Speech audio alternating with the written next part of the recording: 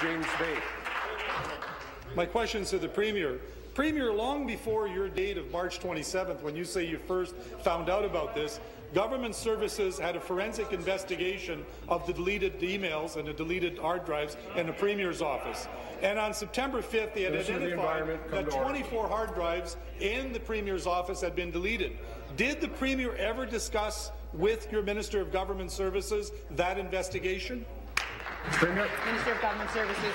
Minister of Government Services. Mr. Speaker, again, I would direct the honourable member, I would direct all honourable members to the document that was made public by the court proceedings or through the court proceedings about 2 weeks ago, Mr. Speaker, and that clearly references the report or investigation that he's talking about as part of the OPP investigation. I can inform the honourable member, as Minister of Government Services, I had a discussion with my deputy early on where I indicated to him that any interaction between my ministry and the OPP, that I did not wish to know anything about it, to be briefed on it, to be in any way connected, Mr. Speaker, because I wanted to make sure, Mr. Speaker, that it was fully independent, and I am pleased to say, Mr. Speaker, that the deputy and members of my ministry respected that, and I was given no information about any work being undertaken by the Ministry of Government Services. And again, Mr. Speaker, let's let the OPP continue their work. Supplementary.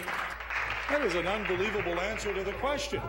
9 of the 22 staff, Premier, whose computers were wiped are still Liberal staffers. 3 of them still work in your office, and 1 works daily with the government House Leader who used to work in the Premier's office. So my question to you, to the Government Services Minister, did you raise, yes or no, this issue before the date that the Premier said directly with her?